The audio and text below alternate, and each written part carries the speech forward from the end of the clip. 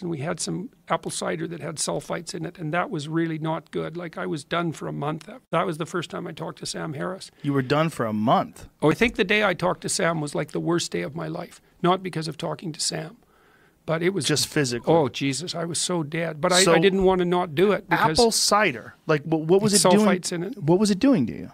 Oh, it produced an overwhelming sense of impending doom.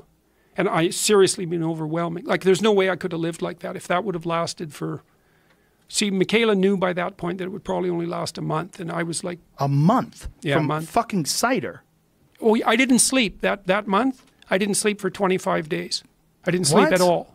I didn't sleep at all for 25 days. How is that possible? That I'll tell you how it's possible. You lay in bed, frozen in something approximating terror for 8 hours, and then you get up. Oh, my God. Oh, yeah. Not and good. And this is from fucking cider, from cider. That's what we thought, yeah.